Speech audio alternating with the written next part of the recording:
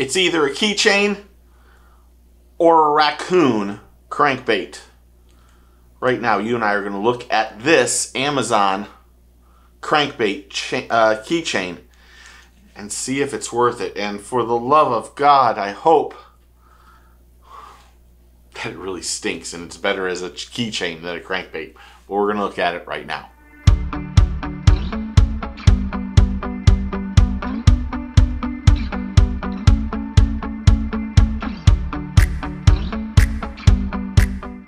Is it a bass fishing crankbait or keychain for your house and car keys? Surprise, surprise, surprise. It's both.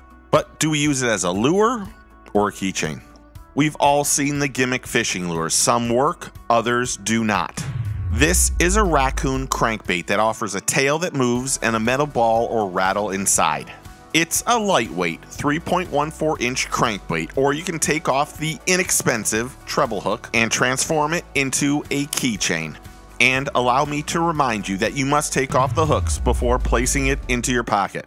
As a crankbait, the Raccoon offers a wide wobbling action. It's really nothing special, but it looks great as a cartoon lure that you can give to your best buddy, Mark Tomlinson, and make him laugh and decide what to do with it. Personally, I would regift it and send it away. It's only available on Amazon because Tackle Warehouse isn't wasting their shelf space with it. So now you can decide for yourself, should you go directly to Amazon and get one? Before you do, retail price is $16.68. Shut the front door! Did I really just spend $17 on this POS? Do you want one?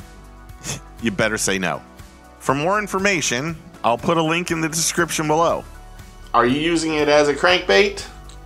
Or are you going to use it as a keychain? All you got to do is take off that hook and it's good to go.